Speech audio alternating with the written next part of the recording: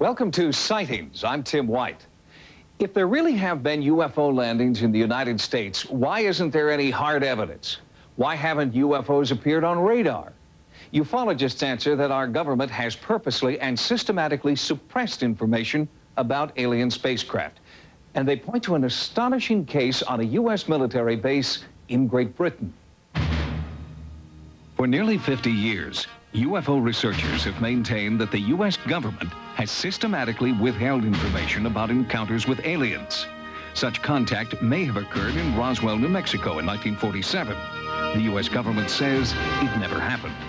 Some believe that alien technology is currently being tested in the notorious and top-secret Area 51 in the Nevada desert. The U.S. government refuses to comment. But under the authority of the Freedom of Information Act, previously classified documents have been released. They shed light on what may have been an intentional U.S. government cover-up of UFO contact occurring in England in 1980. The 81st Tactical Fighter Wing of the U.S. Air Force was located 60 miles northeast of London, between the towns of Bentwaters and Woodbridge. It was here on December 26, 1980, members of base security claimed to have witnessed one of the most bizarre events in UFO history.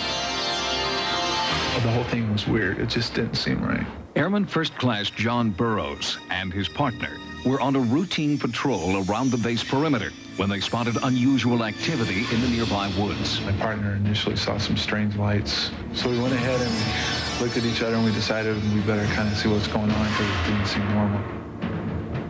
At the very same moment, the control tower at London's Heathrow Airport reported the sudden appearance of several unidentified flying objects on radar. I think if we would have been armed, we might have been fired on it. I mean, it really, there was, whatever it was, scared us. I was going to bed and through the side windows here, I saw these lights. Local resident Jerry Harris was one of a handful of civilians who reported strange phenomena that night. He recalls the encounter. Well, they moved sort of sideways, this way, you know, then they'd go down and they'd come back up again. Most peculiar. The next morning, British police investigated the area around the alleged sighting. They found 3 circular impressions in the ground, exactly 12 feet apart, forming a perfect equilateral triangle. The surrounding trees had been damaged. It looked like something had landed there, came straight down through the trees and rested long enough to leave 3-4-inch indentations in the ground. I was kind of hoping we'd go out there and we wouldn't find anything. And we just, you know, it'd be like, because if you can't explain it, it bothers you. The next night, strange lights were reported again. Deputy Base Commander Colonel Charles Halt quickly assembled a special investigative team to search the woods. Lights were observed moving in geometric patterns, mainly in squares, everything traveling at right angles. They'd go for a set distance and then do a sharp left or right bank. Colonel Halt and his team not only witnessed the light phenomenon, but they were also able to document their sightings on film and audio tape. Listen to part of Halt's recording at the scene.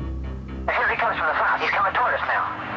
Yes, now we're observing what appears to be a beam coming down to the ground. It's unreal. 330, 0330, and the objects are still in the sky, although the one to the south looks like it's losing a little bit of altitude. We're turning around and heading back toward the base. In the distance, you could see lights flying around, and you could see like a stream of white light that came down to the ground. Soon after that initial sighting, another strange UFO appeared to the airmen, a single red hovering light. We followed it for quite a distance, 2-3 miles. All the time it stayed just a bit ahead of us. Then the most extraordinary event of the night occurred. It looked like a shaft of light came down from the sky. It was momentary, couldn't have lasted more than 5 seconds. But I observed it, Colonel Halt observed it, and the 2 other individuals with us observed it. It was like, it hurt your eyes almost. It was so bright. Because of this inexplicable encounter, a special unit from European headquarters was dispatched to Bentwaters to take over the investigation. We were told that whatever we saw out there from then on, we were not to call in on the radio or report in, that people were aware of that something had happened or something could still be going on. The team confiscated all physical evidence of the encounter, including Colonel Halt's tape recordings, films, and memos. All of that material was gathered up. It was considered technical intelligence. Therefore, it went to Ramstein Air Force Base. Now retired from Army intelligence, Clifford Stone was stationed at Hanau, West Germany at the time of the Bentwaters investigation. According to Stone, news about the UFO landing spread like wildfire. I know that they considered that craft to be under intelligent control, and they did not consider that intelligence to be of this earth. With so many credible witnesses, there's little doubt that something anomalous occurred that night. But what was it? There's no doubt it was an unidentified flying object, which is what a UFO is. The blue lights that we saw and what they were capable of doing could lead you to believe possibly that they were intelligent. It was not a natural phenomenon. It was some sort of a manned or unmanned craft, and it was being controlled by someone. Despite so much eyewitness testimony, skeptics maintain the encounter was not the result of otherworldly phenomena. Let's say that this wasn't a UFO incident. What is it that can cause highly trained Air Force security policemen who are armed to the teeth with automatic weapons, grenade launchers, pistols, what can cause them to run away from a light in the woods? Chuck DeCaro was a Defense Department correspondent for CNN who traveled to England to research the Bentwaters incident. He's heard many explanations for the strange lights. This was an important base. It had a nuclear weapons storage dump. If these guys were hallucinating, as some debunkers have claimed, what were they doing guarding those self-same nuclear weapons the next day and the next week? Others have speculated that the UFO was a top-secret U.S. military aircraft used to test the responses of base security forces. We exercised on a regular basis through every possible contingency at the ground troops, and there was no need for the Air Force to come up with something extra. There is another possibility involving technology known as psychotronic or radio frequency weapons. There are those experts in the area of radio frequency weapons who say that RF energy can be delivered in such a form as to have an effect on human psychology or physiology. Sightings of unexplained lights identical to those reported at Bentwaters had also been reported in the former Soviet Union. Experts suggest these reports may be the result of experiments using similar weaponry. Unfortunately, none of these theories can be fully explored because the U.S. Air Force has refused to acknowledge that any encounters occurred. Some believe there's been a cover-up. I ended up going to Korea, and I can't prove it, but I really wasn't due for an assignment, and they kind of got me out of here in a hurry. Any attempt to gather physical evidence at the site is now impossible. The alleged landing site has been destroyed. When our sightings crew visited Bentwaters, this was all that remained of the woods. All that there, yes, the whole lot, 10,000 acres, was absolutely devastated.